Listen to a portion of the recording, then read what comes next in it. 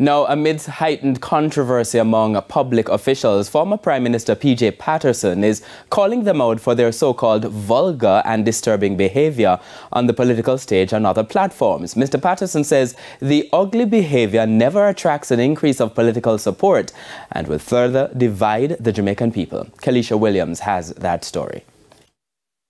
It's not often that the former Prime Minister comments on matters in the public discourse, but in a statement Thursday, P.J. Patterson said he was too disturbed by recent events to remain silent. The 4-page statement highlighted the island's journey to emancipation and the pride and politics of the nation.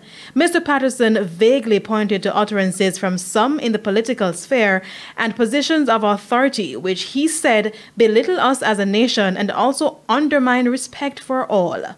He indicated the public is made to endure intensely negative public discourse that abuses, demeans, and vilifies others, and instead of mutual respect, a small but vociferous number of public speakers are consistently mean-spirited and vulgar.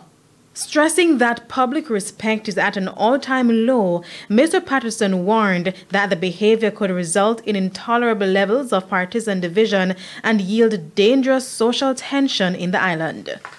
And he believes it will never result in increasing political support, especially as politicians seek to entice the younger generation.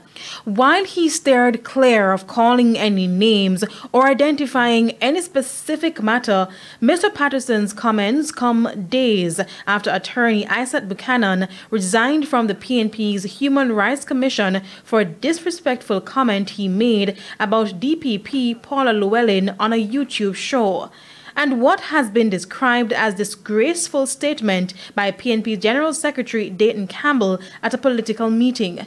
It also follows the interdiction of Police Federation President Corporal Ruhan James for statements he made at the funeral of a slain police officer.